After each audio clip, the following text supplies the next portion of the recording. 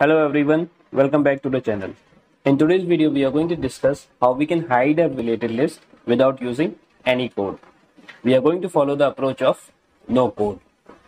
Mostly what we do is that we create a client script or UI policy, and in the script field we use the g_form object with the help of which we call the methods show related list to show the related list and hide related list to hide the related list.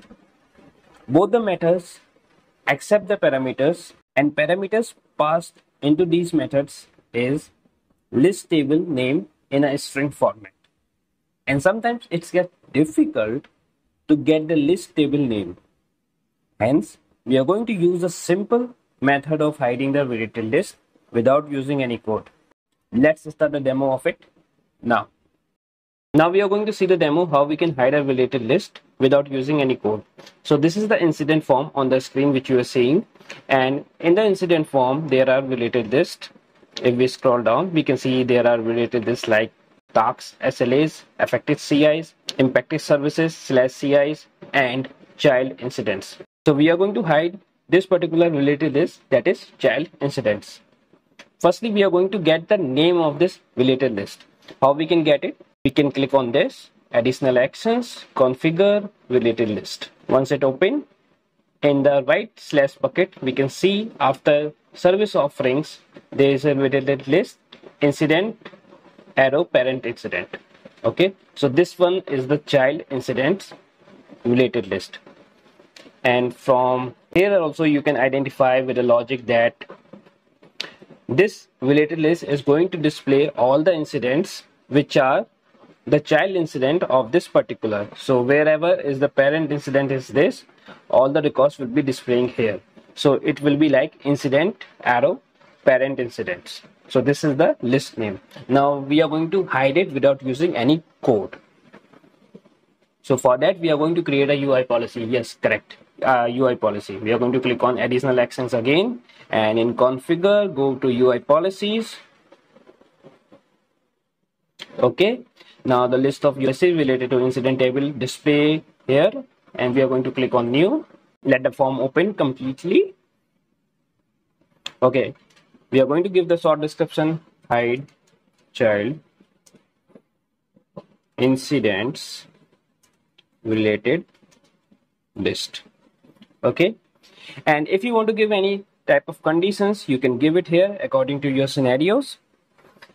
And if you want that the particular UI policies runs on load of a form, then check this checkbox. Okay, right now we are not giving any condition here. We are just going to hide the child incident related list without any condition. So just save the UI policy. Okay, once the UI policy is saved, you will see the related list of UI policy.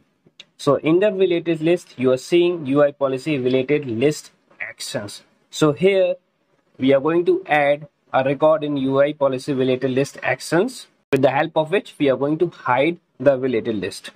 If this particular related list actions is not visible in UI policy, what you can do is that click on this additional actions, configure, click on related lists, and bring this particular UI policy related list action arrow UI policy in the right slash bucket from the left slash bucket, and save it. Go back and click on new. Once we click on it, we have to select the list name. If you remember, the list name was incident parent incident, visible, false. Submit. Now when we reload the incident form, our child incident related list will not be visible. So let's quickly reopen that incident form.